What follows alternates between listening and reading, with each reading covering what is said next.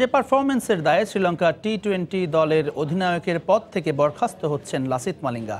নতুন অধিনায়কের দায়িত্ব দেয়া হবে অলরাউন্ডার দাসুন সানাকাকে। ভারতের বিপক্ষে মাত্রই টি-20 সিরিজ হেরেছে শ্রীলঙ্কা ক্রিকেট দল। একটি ম্যাচ বৃষ্টিতে পণ্ড হলেও বাকি দুই ম্যাচে বাজেভাবে হেরেছে লঙ্কানরা, যার কারণে অধিনায়কত্বে পরিবর্তন আনছে শ্রীলঙ্কান ক্রিকেট। মালিঙ্গা বোলার হিসেবে সফল হলেও অধিনায়ক হিসেবে তার রেকর্ড বলে ভিন্ন কথা।